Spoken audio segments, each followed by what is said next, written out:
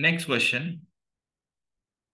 Question from chapter electrostatic. Obtain an expression for equivalent capacitance of two capacitors C1 and C2 connected in series. It is asked in February 2023 examination for 2 marks. Now let's see the answer of this question.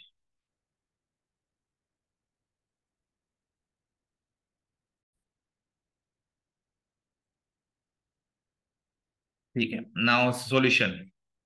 So we have to consider C1 and C2 connected in series. I think connected in series. So this is C1 and this is C2. They are connected in series. And this is a battery basically. So this battery sends a charge Q through the capacitor. So this C1 having this one plate of the C1 having a plus charge Q and here minus charge on another plate minus Q. So here plus Q minus Q. I consider here the potential across the C1 is V1 and potential across C2 is V2 and the total potential we can write is the V. So from figure we can write V is equal to V1 plus V2. So from figure we can write down this V is equal to V1 plus V2. Now here so we have one formula C is equal to Q by V.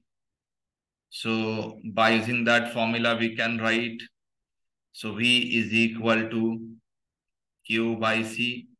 Similarly, we can write V1 is equal to Q by C1. We cannot write here Q1 because same charge is going through C1 and C2. Then similar manner, V2 is equal to Q by C2. So V2 we get, V1 we get. We have to substitute these in equation 1. Substituting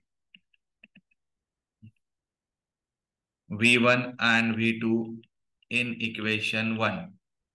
So what we get? So we get here, we also we substitute Q by V is equal to Q by, so here something is, so V I have to substitute, then we can write here, so V is equal to Q by C and here V1 is equal to Q by C1 and V2 is Q by C2. So we can take Q common. So in a bracket, we can write 1 by C1 plus 1 by C2 and here it is a Q by C. Now this Q and this Q get cancelled. So we get 1 by C is equal to 1 by C1 plus 1 by C2. And this is a capacity, effective capacity. So when we connect two capacitors in series. So in general also you can write.